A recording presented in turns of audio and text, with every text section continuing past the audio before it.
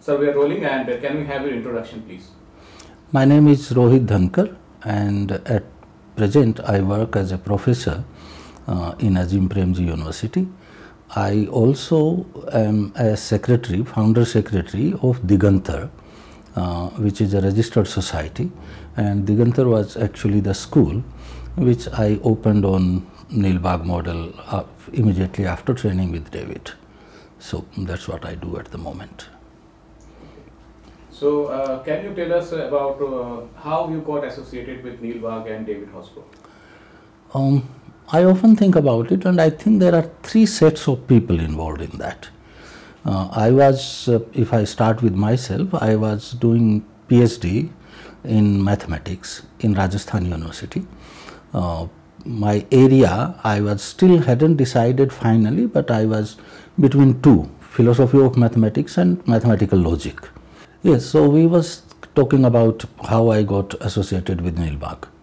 And as I said, there were three sets of people involved. I was doing PhD in mathematics and still was undecided whether I should work in philosophy of mathematics or mathematical logic.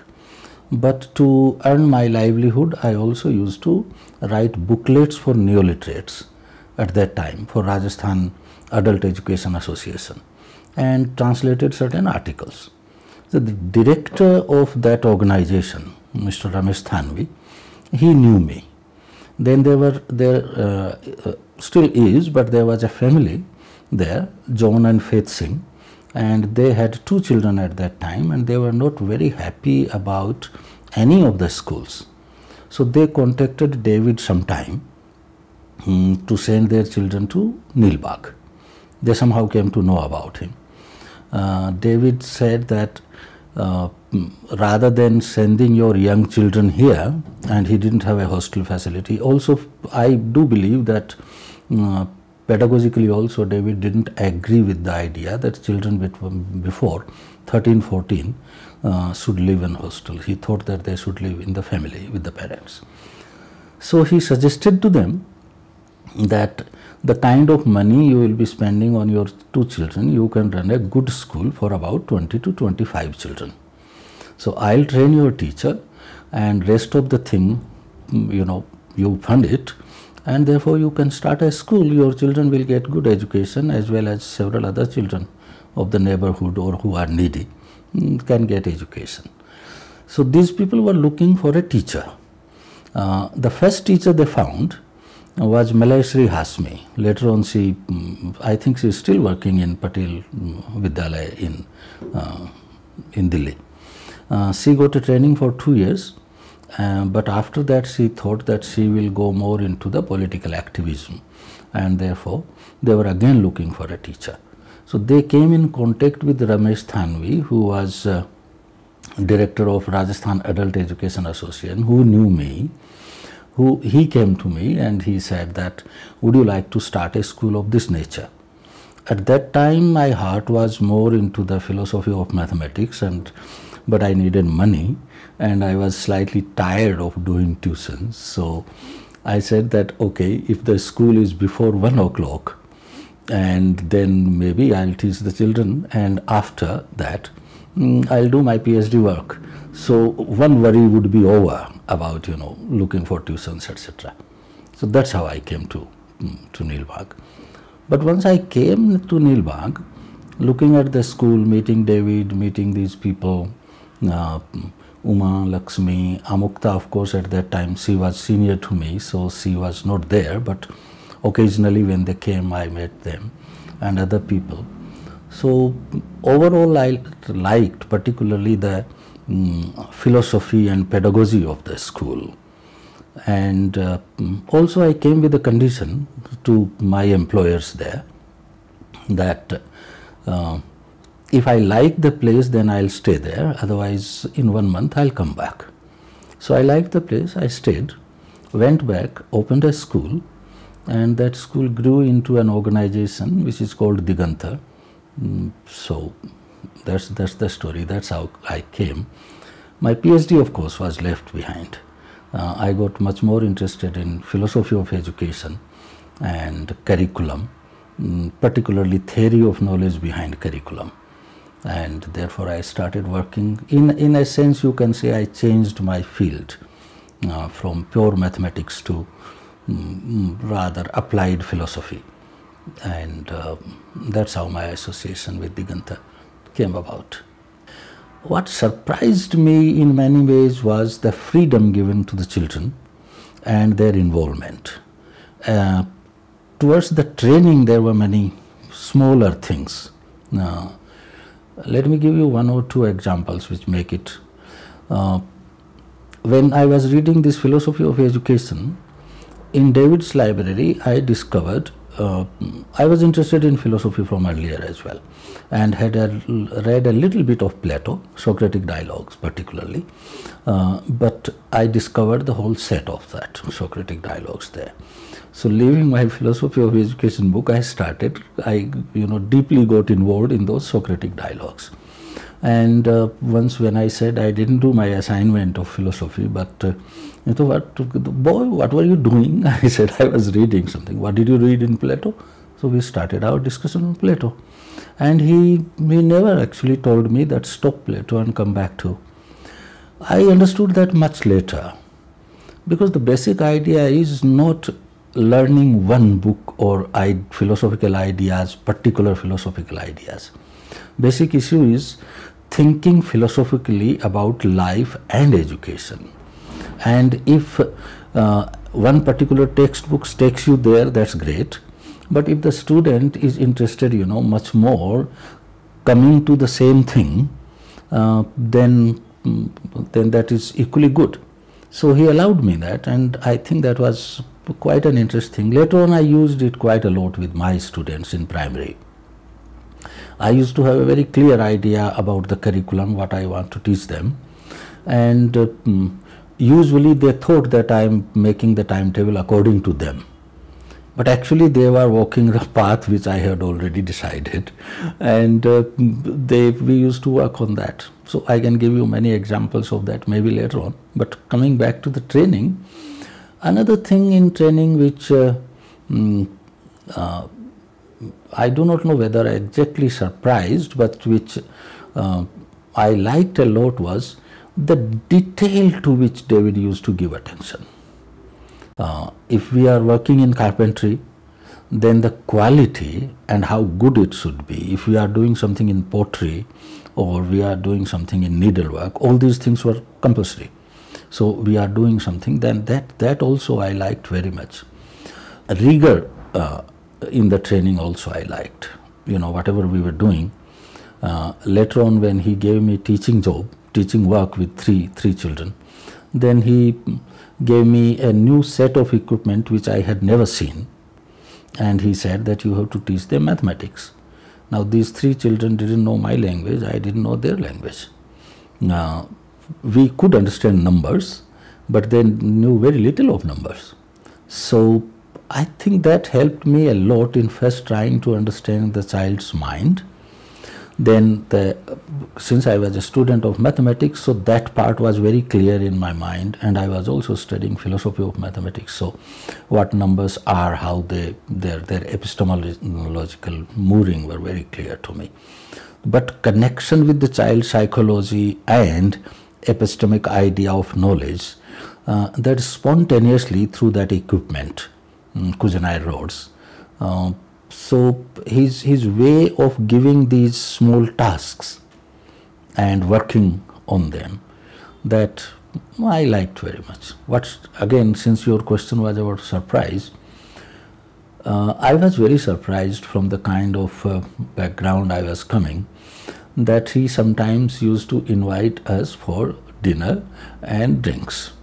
And a teacher inviting you for drinks, I do not know whether you want to keep that in your documentary or not, but I would be very happy if you do. And we had great conversations around that. So I still remember that this was not, drinking was the minor part. The real thing is what we were reading, what do we think about education. We used to get into debates on our assignments and several things. So in my life I remember two conversations very clearly. One with David, around this drink. We used to have in Jaipur a meeting with a very famous philosopher, Professor Dayakrishnan, every Wednesday, and in the afternoon from around 3 to 5. So they were very rich kind of discussions. So these two, David's conversations around the drink in the evening and Professor Dayakrishnan's conversation in this regular meeting, I think they shaped my mind a lot about how to think about the world, about human life, about people, about moral values, relationships, meaning of words, etc.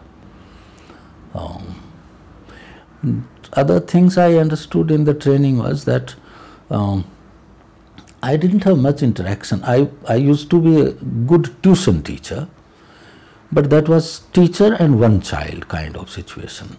I didn't have interaction with children, the experience of playing with them, joking with them. So, these Uma, Alivelu, here, Lakshmi, all these people, we used to play a lot. And that built a kind of relationship which I took some time to understand why this activity is important for a teacher, building relationships and all that. So that's how the training goes. I still feel, I said earlier also, but his idea of reading really good material, direct experience, and analyzing that experience, reflection on that, in the light of your earlier belief system plus what you have read. I think this combination of these activities was basically belief changing. You see, real problem in training is that people talk and learn the terminology, but the belief systems don't change. So I believe this mix of things was quite potent in changing belief systems in that sense. So looking at a range, his intellectual, artistic talents, he sang very well in spite of smoking and very, very bad voice, I believe, but beautifully he sang. Then his understanding of theatre, various kinds of other writing, understanding of literature, his moral values, his commitment to people and their well-being. So looking at all that, I find him actually admirable. One should emulate actually David. He was a very good human being. You see, by the time those books were transferred to Azim Premji University, and I was part of that. I went there to look at those books and how to pack them and when they came here. So I was part of that process. By the time we reached David's library, it was, in a certain sense, how to put it, twice sorted out. Once when Nicky Davidson went to England, at that time perhaps some key books he took with him or gave to maybe Ricevelli or something. Then when Ricevelli was working there, so I am 100% sure, because many of the books I didn't see there, so many of the books perhaps they took. And the third, then when this what's the name of the organization which is Ashray. So when Ashray felt that there is not enough space and they want to buy new books, then they transferred those books to so this was not David's original intact collection. These were the books which perhaps most of these people didn't want. But still, it is a very rich collection, and I was very happy to see the books from which I read actually there. So yeah. Any idea about number of books that Azim Premji had? I have the exact number but I don't remember it. I can pass it on to you because the person who I was just an associate in that, because he took me because I had relationship with Neel Bagh. But the person who actually handled this whole operation, he is a colleague of mine and close friend. So I'll ask him what the exact number is. There is a separate David Osbarrow collection in 2 or 3 shelves there. Yeah. David wanted us to run schools exactly, how to put it, imitating his school. Huh. I interpreted it always, but maybe that's because of my own understanding and earlier experiences, my interest in philosophy, that what he was up to was basically understanding the human life, society, philosophy of education and pedagogy, and then depending on the context, using those principles without dilution. But the structures of the school and actual functioning might be very different. So, but most of the people, when I started Digantar, You said that before also on phone. and particularly when it actually expanded to 300 children, then most of my Guru Bhai and Guru Bhaginis actually, in a way, didn't like it. In their mind, it was always like small, less numbers. Small is beautiful. Yeah. Okay. Got it. And I do agree, small is beautiful. I don't think beauty is the greatest ideal in human life. I believe justice and truth are. So, something is more just and true, but not beautiful. I'm happy to live with that. I don't remember David ever bothering about upscaling or larger impact. But saying in words and trying to egg us on is one aspect, but his involvement in education, for example, he was writing books. He was part of this D.P. Chattopadhyay Commission on Teachers. He trained teachers from Bhutan, wrote books for them, trained teachers from Kashmir, wrote books for them, and he was writing books which were being used throughout India. Therefore, his actions actually speak that a right kind of pedagogy, not necessarily with the brand name of Neel Bagh model, should permeate in the education system. That's how I understood it. Particularly, he never, I don't remember ever any conversation that we should upscale, etc. But when I went to, I'll give two, three examples. When I went to Jaipur and I started a school, I faced lots of questions. School, caught people's eye, and they asked, why do you run this kind of school? And therefore we started, thinking about it, reading more and all that. And later on we needed funding, and funding for a small school were impossible. So we have to take on teacher training for some other schools. And then we had to open more schools. So it started expanding. And when these activities got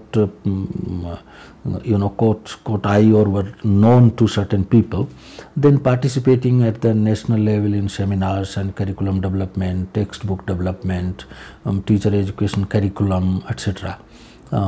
So in a certain sense, those ideas, though not exactly as they should be, were woven into this thing. If someone reads very carefully the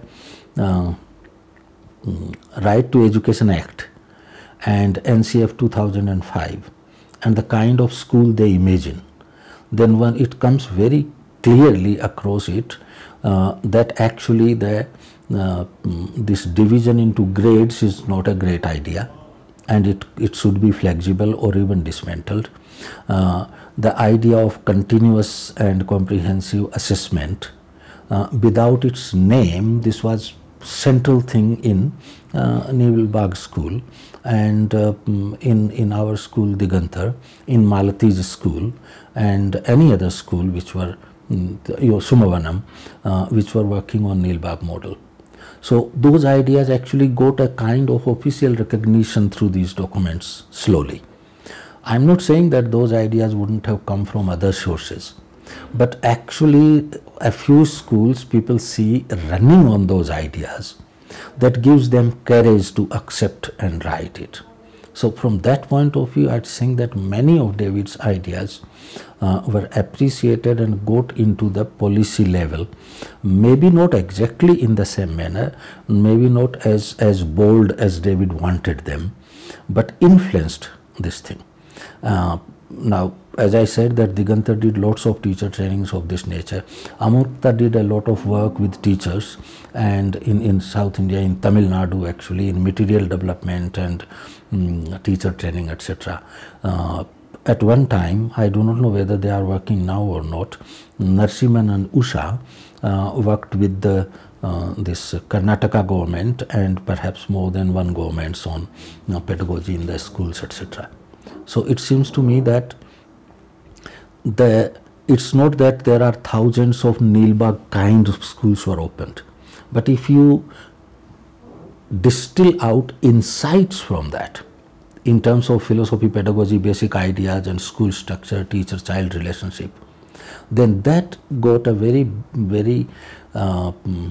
good reception in Indian educational literature and discourse, and even up to a certain extent in policy. And that came because people came here, people like me, Malati, they came here to study education as such, how education should be done. And they already, most of them already had decided. I was somewhat undecided and I took 1 or 2 years, but most of them had already decided that this is going to be, their what you call it, calling or occupation in the life. So influencing such people, and then they go out in the world to work on that does get those ideas permeated in the main system. So it seems that it had a lot of impact. David's impact is more than we actually know. As research needs to be done on that.